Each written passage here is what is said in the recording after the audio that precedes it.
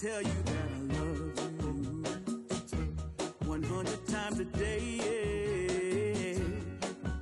You'll get tired of my voice. That's how much I'm gonna tell you that I'll miss you. I'll miss you if you go. Yes, I'm gonna let you know just how much. Hey sightseers, SightseeingSally here, and Marty. And today we are checking out Marfa, I think.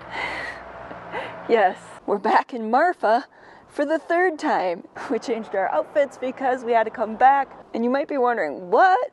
That's because coming out to film Marfa, we expected to find a ghost town, and instead we found something entirely different. And I have to say that this video, you're gonna have to be prepared. If it seems like we're all over the board, that's because our experience here in Marfa has been kind of like that. Strange.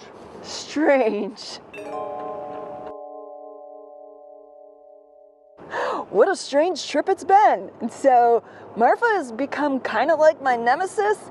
And so I am determined to get this thing filmed, even if it does take 3 times the charm. Welcome to Marfa, a former water stop and freight headquarters of the Galveston, Harrisburg, and San Antonio Railway. Established in 1883, this Texas town has a reputation unlike anything else we've experienced in this state, steeped in mystery and intrigue. Now, my first impressions of Marfa is that it kind of reminds me of a town we've been in before called Bombay Beach. You know, because of the different art installations here. I don't remember Bombay Beach. Slam dunk, are you ready to meet me? I'm in and I'm riding the fast lane. Oh boy. But there is a major difference between here and Bombay Beach, which we'll get into a little bit later in the video.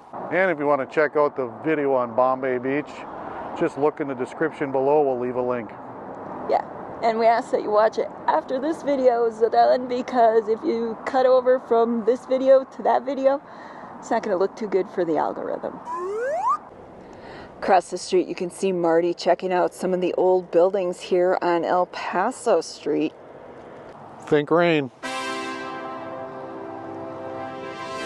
It's kind of weird. We came here expecting to find a ghost town, and this is probably as close to a ghost town as what we're going to find here, because the rest of Marfa seems pretty happening. For example, you have this section of old Marfa, which is in the process of being renovated.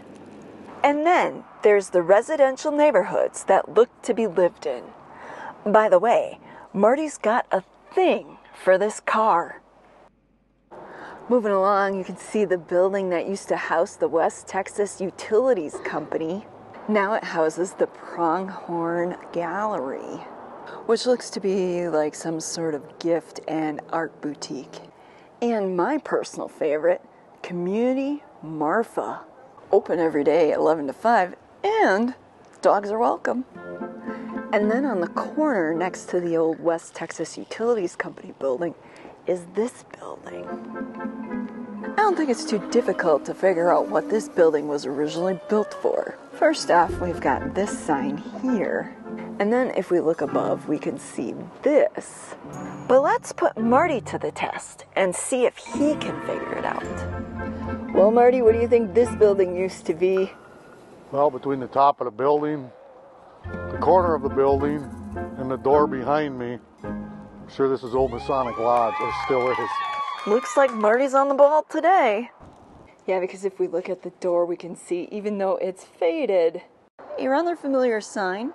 And then the fact that there were stated meetings, depending on which Thursday of the month it was, determined the type of meeting it was. Kind of wonder if those meetings still happen here, or if that's a thing of the past. Be interesting to find out. If you happen to be from Marfa and you know, leave it in the comments section below. For a ghost town, there's quite a bit of traffic and a lot of cars parked down here in this commercial district. I get that it's the weekend and that there are going to be a lot more tourists in town, but still, if this was really a ghost town, would you really see all this activity? A few places I want to point out here in the commercial district that I thought were worth checking out. In front of me is the Bright Building, built in 1831, which at one time housed the Marfa National Bank. Interesting that you see the name Clarence Judd. I wonder if that's any relation to Donald Judd, which is a name that is associated with Marfa, and we'll get into his role a little bit later in the video. Now, something you'll notice as we're walking around town, well, actually two things you'll notice is, one, we changed our outfits because we had to come back. We got rained out the first time. But two, and most importantly, is that there are really two sides to Marfa, two faces, if you will. And so as we walk around town, I'll show you the two opposing views of Marfa. Check this out. You think somebody painted it up this way, Marty? No, I don't think so. You can see that's years of the sun beating on it and cracking. What, do you think it was an advertising vehicle at some point, or what? Sometime, and then it says commercial recycling. Well, look, it has a bottle opener there. Yeah. Well, this is my favorite part, is checking out all these old signs. Yeah, Marty likes old signs. He likes a lot of old, eclectic things. He's a collector of sorts. Junk collector. One man's junk is another man's treasure. Oh, we're coming up on another sign that he really thought was cool. This sign kind of reminds me of one that we've seen already in California. I think it was in Borrego Springs that I saw one similar. What do you think, Marty? Are you going to drag that home? I'd love to have that bolted to the wall and restore half of it and light it up. How hard would that be for you to fix up? I don't know, 3 pieces of neon and put some sign in it. Make something up and be pretty cool, I think. Neat stuff.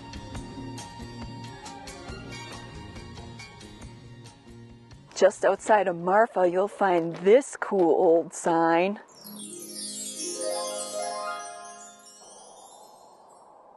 You can tell that this has been redone. If you look carefully, instead of motel, it says Marfa on here. Yeah, it's definitely eye-catching, even in the daylight. You can see all the wiring and everything has been redone. They must use this yet because there's power right there. And if I know Marty, he spotted that phone sign up above. Yep. Too bad we're not passing through at night. It'd be cool to see it all lit up. Getting back to Marfa and its reputation for supposedly being the creepiest abandoned ghost town in Texas. Tell me, would a ghost town have a Dairy Queen? 3 gas stations and a fancy hotel that would fit right in Beverly Hills. Yeah. Not entirely convinced, we set out to find further proof that this isn't a ghost town.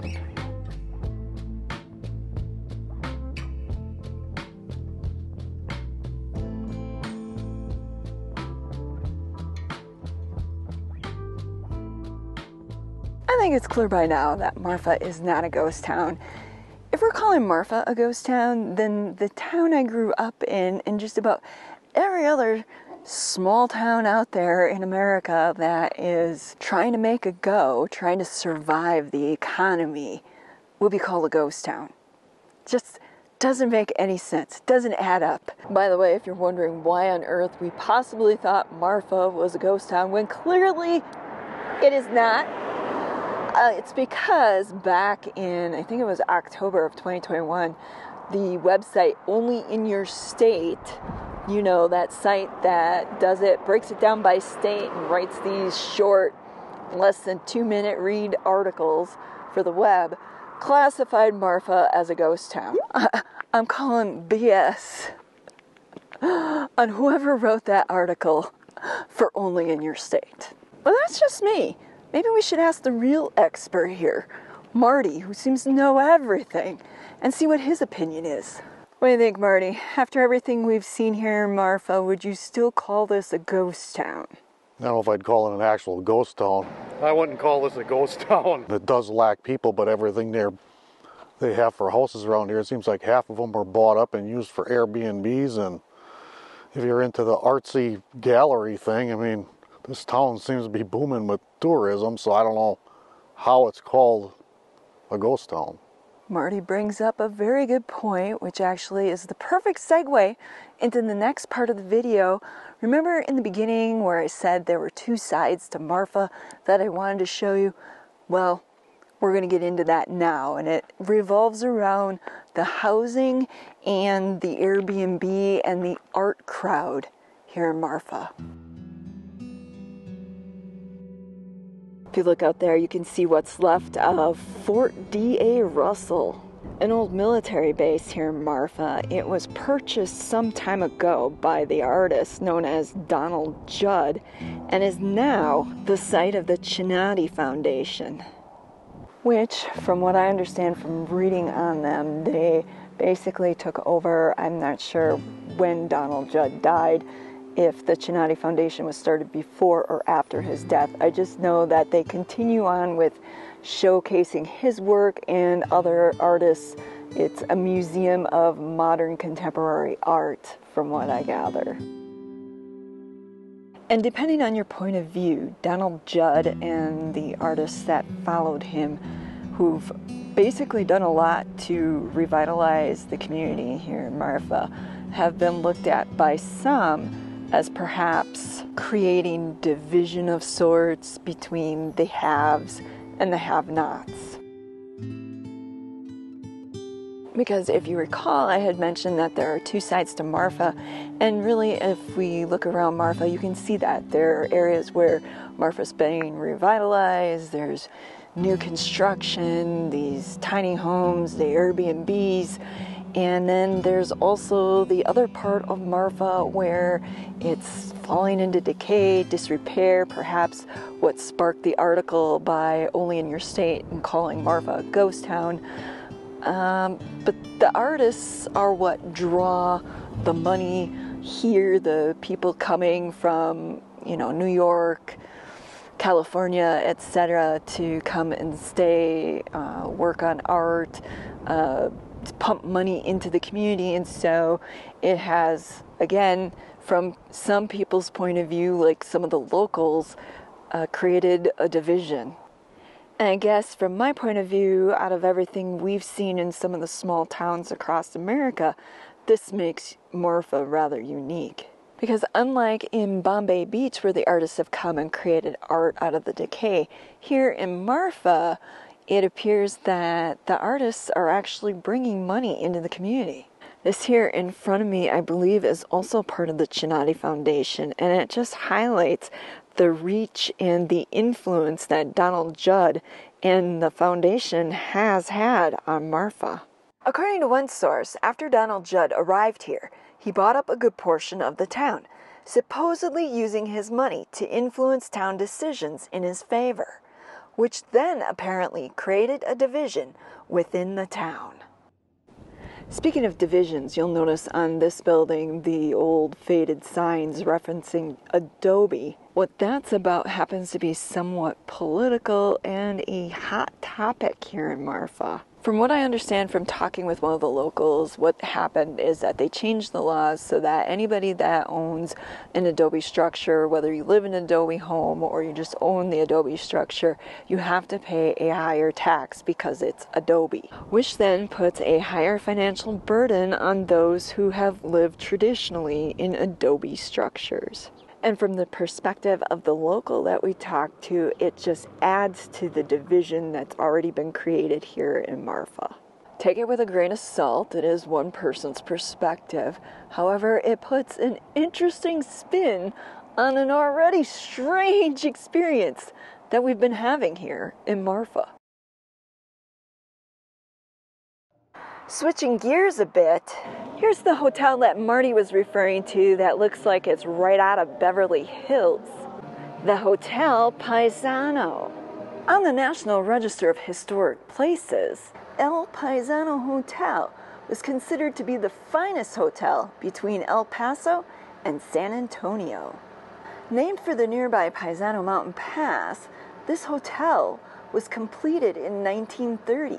But that's not the only fascinating piece of history about this hotel. Would you believe at one time Rock Hudson, Elizabeth Taylor, and James Dean stayed here? That's right, you can get a room here staying in one of the rooms that James Dean, Rock Hudson, or Elizabeth Taylor stayed in. And the reason that they were staying here in this hotel is because they were filming a movie just outside of Marfa called Giant. Now, personally, I have never seen the movie Giant. I had read online by someone that had done a review on it saying it was really long, close to maybe 3 hours, maybe like 2.5 hours, and they had a hard time watching it. Probably because they're not used to the type of cinema that was prevalent back then, the more of the long, drawn-out dramatization of the story. And so, you know, I'm not going to comment on that. Like I said, haven't seen it. But what's cool is if you come inside the hotel, you can see that they have it set up to commemorate the actors that once stayed here. Now, something I learned that I didn't know prior until I started researching the movie a little bit is that James Dean died in that fiery car crash just before production of the movie completed. He himself had finished his role. All he had to do yet was reread a scene in which he had been mumbling. But I guess Elizabeth Taylor and Rock Hudson still had some scenes to complete, and so it was a huge deal. It really impacted them. Really, Elizabeth Taylor was broken up immensely by the news of James Dean's passing. So quite a historic event in the world of Hollywood. If you drive outside of Marfa, a few miles down the road, actually, I believe it's on the property where filming for the movie Giant took place, you'll find an artist's rendition commemorating the movie, which is really cool. So definitely worth checking out as part of your Marfa experience. And then over here we have the Palace Theater, previously known as the Marfa Opera House. Built sometime in the early 1900s, the Marfa Opera House cost $4,560. Yeah, right. We can't even get our truck fixed for that. Then behind the old Marfa Opera House is the Central Fire Station. Built in 1938, it's still in use today. Off in the distance, you can see Marty checking out what looks like a metal cage. I've seen about 340 since we've been traveling over the years. But this is the first one I've seen with actual like cots built into it that fold up or down for the inmates. So is this like a temporary or traveling jail or what? It must be, and it must belong to the county. Interesting.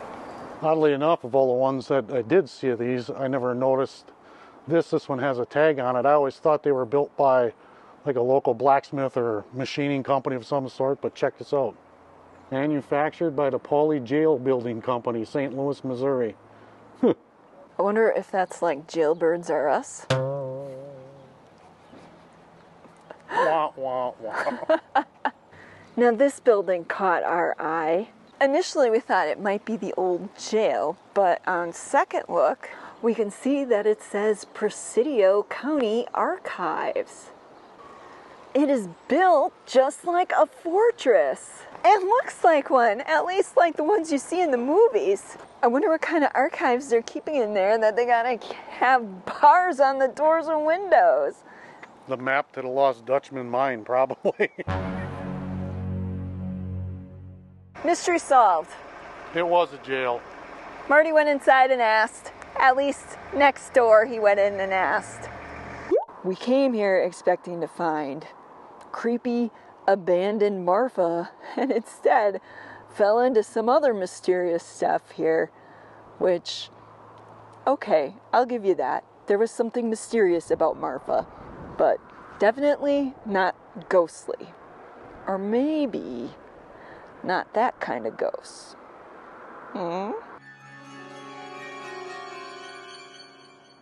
If you've thought you've heard of Marfa before and you're not a movie buff and you didn't read the story in Only in Your State about Marfa being a ghost town, this might be how you've heard of Marfa.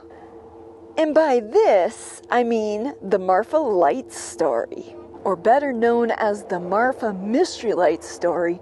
This has been a subject of contemplation and wonder since the 1880s.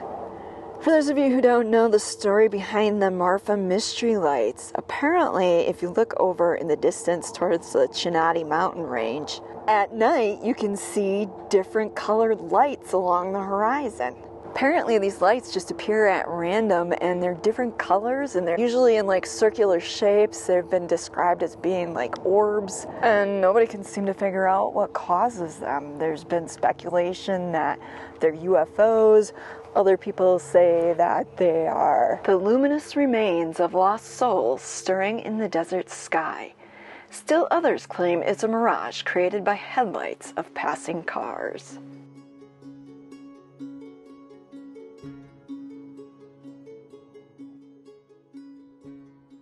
What do you think, Marty? Do you think there's any truth behind the mystery lights here in Marfa?